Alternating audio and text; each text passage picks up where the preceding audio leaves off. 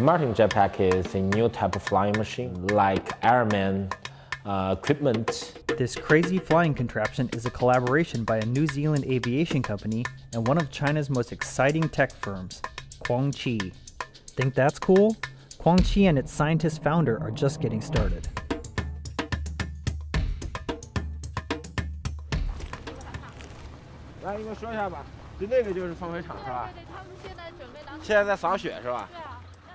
Ruopeng Liu is in a remote northwestern corner of China where his team's putting the finishing touches on its newest flying machine. Today's meant to be launch day, but heavy snows set in. It's called the Traveler 2, and it's a giant balloon capable of flying a craft to the edge of the atmosphere. For sure, I will be one of the pioneers. So that's why I'm very excited that in our age, we can have opportunities to go near space ourselves. In June 2015, the helium-filled Traveler 1 launched from a base in New Zealand and made it 21 kilometers above the Earth into the stratosphere. On board the Traveler 2 will be a tiny passenger, a pig-nosed turtle named Tai Kong Gui, or space turtle, chosen as a Chinese symbol of luck. This time, actually, we also want to test our capability of the environment in near space that can suitable for a human being to go. Our plan is to bring human being to near space before 2020. Liu and his 4 partners founded Kuang-Chi in 2010 after they returned from studying abroad.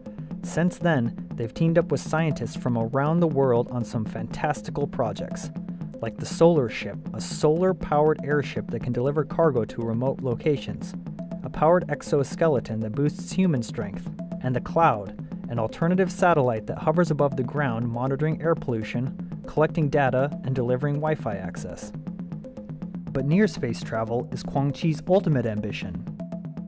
In our idea, if you cannot take the common people to the new attitude, and only very few people can do that, then it's not cool. After days of weather delays, it's finally launch time for the Traveler 2, complete with a space turtle. First, the balloon's inflated with helium, then liftoff. But disaster strikes 12 kilometers up, and the craft is forced to make an emergency landing. The team isn't sure why, and no one knows if Space Turtle survived.